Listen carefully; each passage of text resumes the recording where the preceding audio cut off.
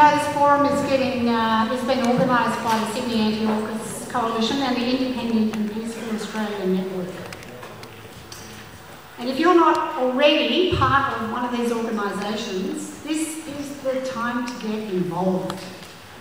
This meeting is about getting more people involved in the movement so we stop the next war before it starts. We're meeting here today as the grotesque spectacle of Talisman Sabre kicks off. Not only is it more wasteful spending on war games, it's designed to cement the AUKUS War Pact, which in turn is designed to contain or provoke China.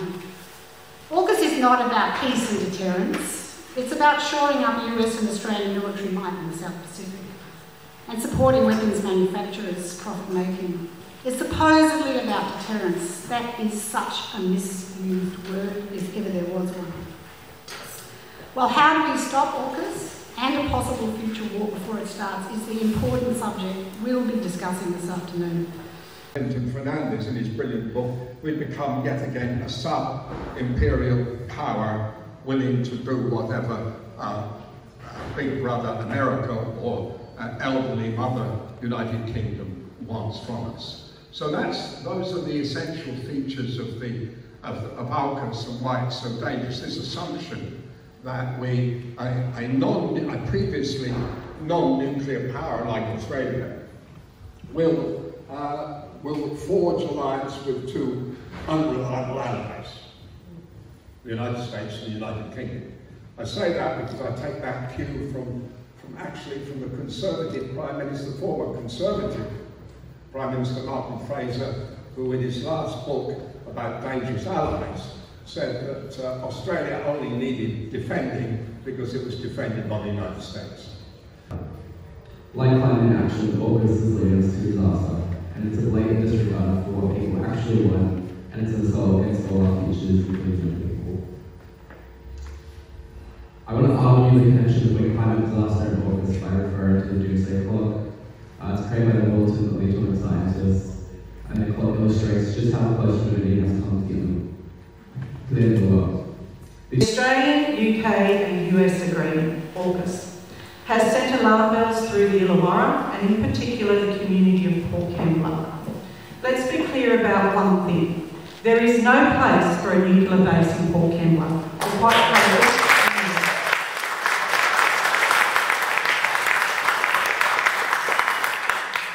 City Council declared its local government area a nuclear-free zone in 1980, 40 years ago, and reaffirmed its nuclear-free stance in 2006.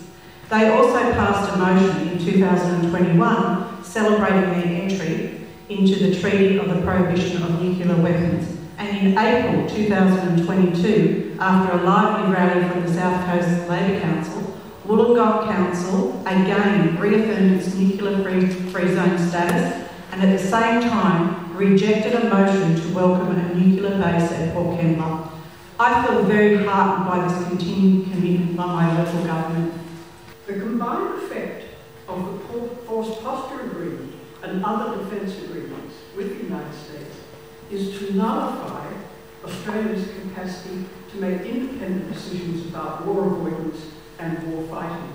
Together, they lock us into providing the United States first with secure areas under its control from which it may conduct the war, and second, with comprehensive logistical support. And that is the situation in which our governments have placed this country. Labour legend and peace activist Tom Uren was the first Labour MP to raise doubts about Australia's support for US intervention in Vietnam. That was in August 1962. He was a lone voice against an unjust war in the Labour Party at the time. We are fortunate in the Labour Party now that there are already many voices from across the party and the Labour movement calling for the AUKUS war policy to be reviewed or dropped altogether. This includes a diverse range of people: Bob Carr, Paul Keating, Carmen Lawrence, Gareth Evans, Kim Carr, Doug Cameron, Peter Garrett. If you told 20-year-old me that 50-year-old me would be in alliance with Paul Keating, I'd be very surprised. It also includes the Maritime Union, the AMWU, the ETU, the Construction Union, Unions New South Wales, and of course the South Coast Labour Council, and many more. Branch by branch, anti-war activists are passing resolutions against AUKUS. But we don't win every branch, we lose some votes as well. In his speech to the National Press Club, Keating said that the Labor has a proud tradition of opposing unjust wars. That's true, but as pointed out by Iran in an interview in 1996, those positions are not automatic. They have to be contested, fought and won. Within Labor, represented by Labor Against War, is a rank-and-file movement of party members who are compelled to act. And in just 3 months, we're having an impact. We've got branch after branch passing motions. The Queensland State Conference passed an anti-nuclear submarine motion and explicitly voted down a pro-AUKUS motion. The Victorian Conference, just a couple of weeks ago, it referred an anti-AUKUS motion to National Conference, where we turn our gaze to next. My concern is, by all means, let's oppose AUKUS, but we have the best form of opposition is to be able to express what the alternative is. And your questions about what sort of socially just society is, a society that realises that the greatest threat to life on the planet is the violence that comes from climate change. And the violence that comes around the world from a massive commitment by economic policies to inequality. So it's a peaceful justice alternative that we have to think about. Much more beneficial, much more life enhancing, and much more inexpensive.